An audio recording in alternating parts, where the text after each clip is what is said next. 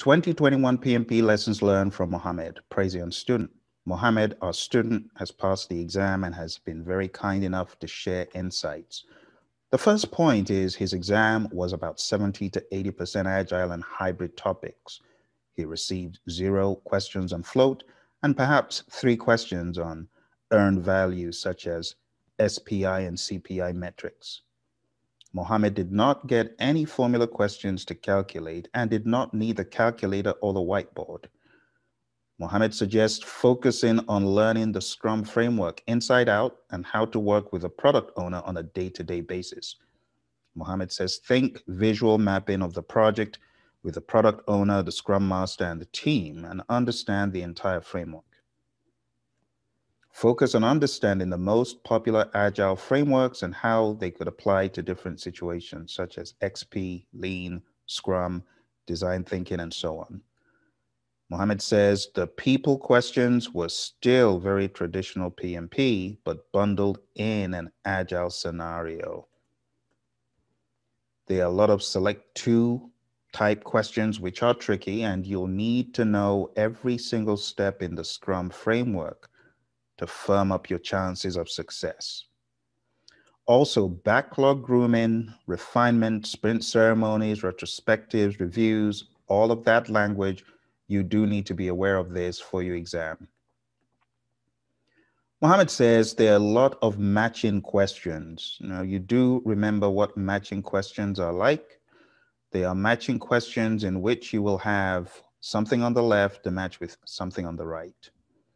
Which step on the left corresponds to how a project task, agile or predictive, should be prioritized on the right. You need to be prepared to understand how hybrid projects work and agile conversions as covered in the Agile Practice Guide.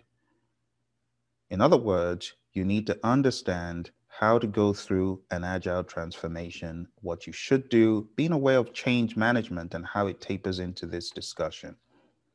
Focus on communication, resource, risk, stakeholder, those knowledge areas, and also some change request scenario questions. Now, for those of you that are not intimate with the PMI's new exam, you have 180 questions, 5 are pre-test questions, you have 230 minutes. The exam content is broken down into people, human interactions in the project environment, be it agile, predictive, or hybrid. Process, 50%, project management, processes, tools, techniques, and methods, be they agile, predictive, or hybrid. And business, the business strategy as it relates to projects, be it in an agile, predictive, or hybrid environment. And the exam is broken down in this pie chart, and you can see that process is a huge chunk of 50%, but people is also quite significant, 42%, business, 8%. So if you take a look at the PMP exam content outline or the handbook, you see this breakdown. And it is important to understand that the people piece at 42% could be split evenly. Process piece, split evenly between agile and hybrid and predictive.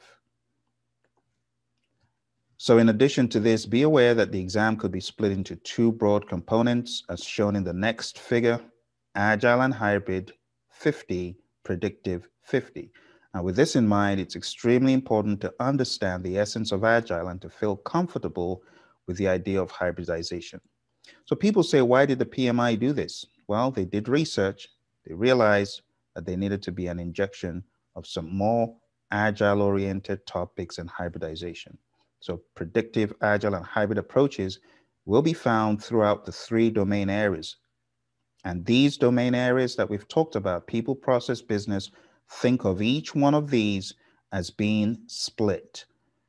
Predictive, 50%, agile and hybrid, 50%. These domains are the high-level knowledge areas that are essential to understand the practice of project management, and the tasks are the underlying responsibilities, and the enablers give you an idea of the work associated with the task. For your exam, highly recommend reading the CAPM or the PMP exam, reading the Agile Practice Guide, whether you're taking CAPM or PMP, there will be Agile on your exam. The PMBOK Guide 6th edition, highly recommended. If you're one of our students, the Essentials book, The Scrum Guide, if you're studying for the PMP exam, as you heard Mohamed say, very important one for you to read, the Scrum Guide, and any other project management text as you see fit. So when you get into the nitty-gritty of it, you've got the domain, for example, people, and under domain, you've got a task, manage conflict, and then you've got enablers. So you need to understand the work in the enablers to fulfill proficiency in the task. If you have not read the PMP exam content outline, I highly recommend it. And if you're not aware of the questions that exist on the exam, you've got the drag and drop questions. You've got hotspot questions where you need to click an area on the screen. And that can come in a variety of shapes and sizes. Here's an example from something we put together, and you could be asked simple things like this. What is the state of the project?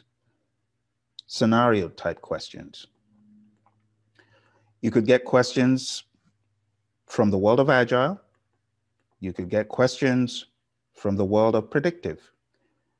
All I implore you, if you're a student of ours, is to do the due diligence and go through the text that we have recommended. The Agile Practice Guide is definitely very important. And if we go back to the very first point that Mohamed shared with us, this exam could be perceived as very, very heavy Agile and hybrid at best. I would rather you thought of the exam as being more Agile and more hybrid than more predictive, because the feedback we have received over the past number of days points towards this exam being very heavily Agile. The question often comes up, well, how should I study the ITTOs and how should I study the processes? Those do not go away. You should still endeavor to master the 49 processes, understand what they are, understand why they're done, and understand the tools, techniques used for them and the outputs. Note, I said understand. And with that, I'd like to say a huge congrats to Mohamed, our student. Well done. You too can achieve success just like Mohamed did. And I would advise that you go on down to our website, projectmanagementmasterclass.com, or go on down to Praizion.com and check out the training that we currently have or the study aids. All of these will help you master the concepts. All right, you take care and bye for now.